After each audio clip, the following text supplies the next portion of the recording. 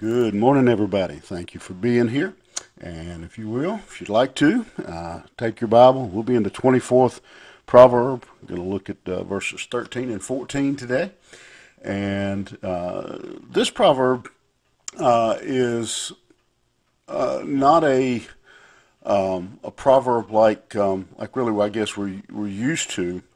This proverb doesn't say do this or don't do this specifically. For example, don't be lazy. That a number of proverbs talks about.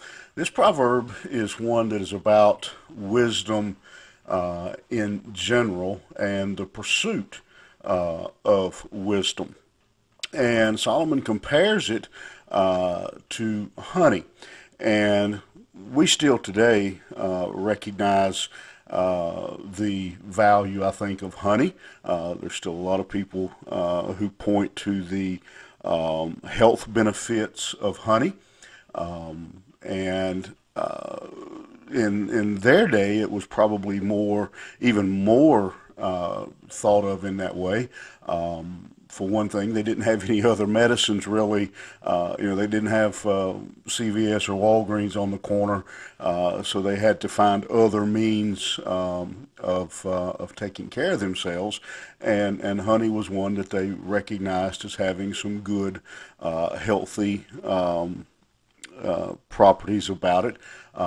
It was also their major form of sweetening. It was the sweetest thing that they knew of, and let's face it, it tastes good. And so Solomon now compares the wisdom to the benefit of honey. When he says to his son, he says, wisdom's like honey. The son went, oh, I like honey. Honey, good. And so wisdom, good. And so Solomon says, take the wisdom that is available to you, like you would pursue, like you would love honey. Again, because it is just as honey is sweet. Wisdom is sweet for the body, for the life, for the soul. My son, eat thou honey because it is good, and the honeycomb which is sweet to taste. Again, just as honey is, sweet and has a good taste to it, is again. Many studies point to the value of honey physically, and he says wisdom is the same way. That wisdom brings joy, wisdom brings health, wisdom brings happiness, just like good honey would.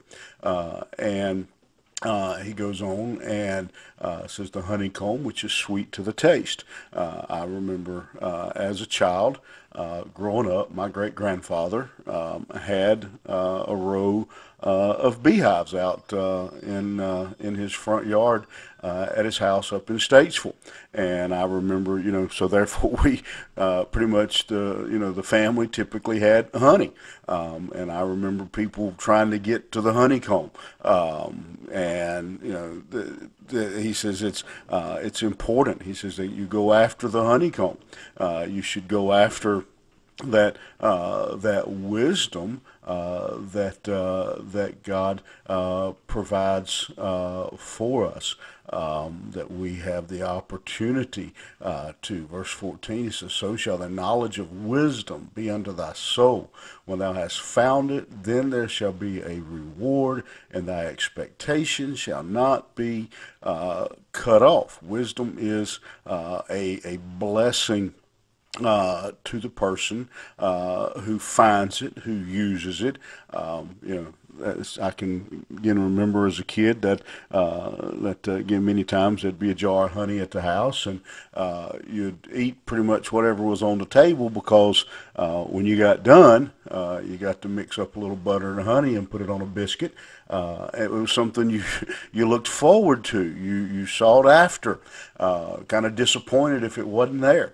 And Solomon is saying to us that wisdom is in that same vein. That we should pursue wisdom because it is good for us. It will help us. It will keep us safe. It will keep us healthy. It will keep us in the will of God.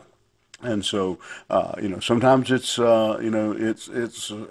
hard to follow that wisdom. I think about seeing my great grandpa go out to his beehive, and if you've ever seen that, they put on that whole big soup and got the smoker and to get the honey. It's not easy to get honey away from a bee. They're not real happy about turning it loose. And sometimes wisdom is hard to come by, but Solomon says we pursue it, we go after it, we seek it like sweet honey.